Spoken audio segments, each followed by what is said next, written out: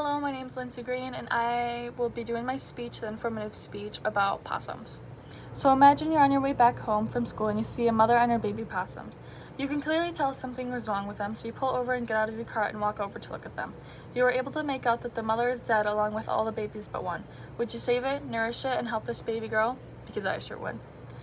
So if you didn't know, possums have been around since ancient times, walking around with the dinosaurs. Stated by the ESF, which is the Environmental Science of Forestry, possums have ranged from southeastern Canada, the eastern US, and parts of Mexico and Central America.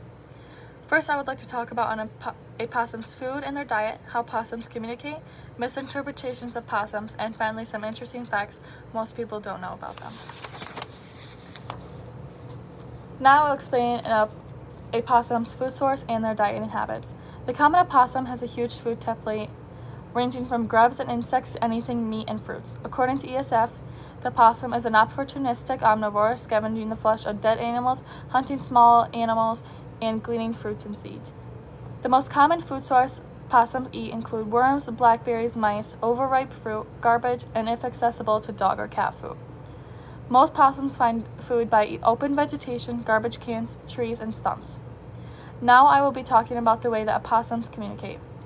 A possum communicates in 4 different ways: chemical, vocal, visual, and tactical signals. According to ESF, in aggressive context, the possum hisses, growls, screeches, and makes clicking sounds. Now I'm going to show you a video of a mother talking to her baby possums just to tell her babies where she's at.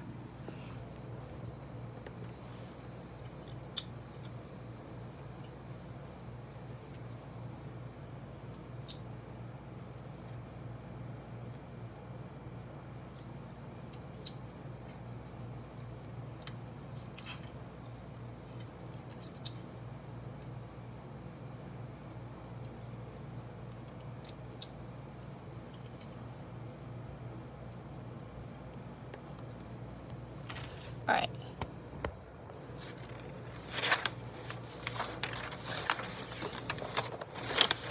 And then opossums, when threatened, possums will arch their back, show their teeth, and let out a horrible smell to have their predators back away.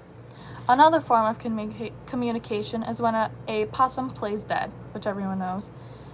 According to City Wildlife, the possum's body becomes limp, its front feet form tight balls, and lips are drawn back, and drool runs from its mouth.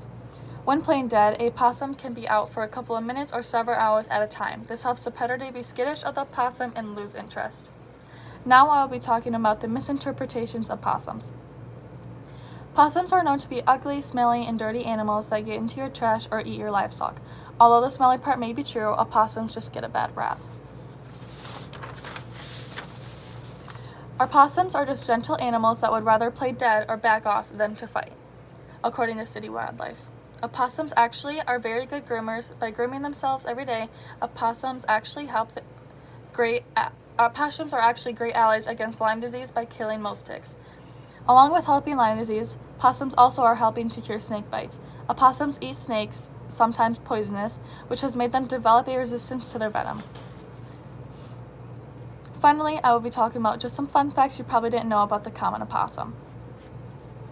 So opossums can't choose when they play dead.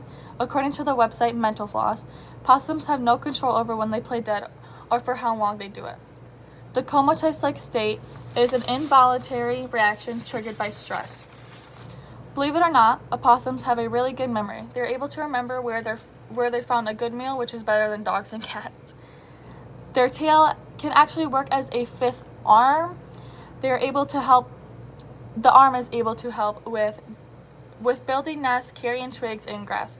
However, it's a myth that they actually sleep upside down on them.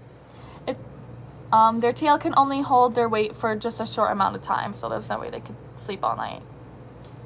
Now, let me recap for you. You should know by now some facts about the common possum. I first talked about the food they eat, then I talked about their communication skills, misinterpretations of the common possum, and finally some interesting facts. So the next time you see a possum, hopefully your opinions about them will change. And if your opinions change, I hope you would care and look after it like I did. And now I'm just going to show you some pictures that I have with my possum. Her name is Frida.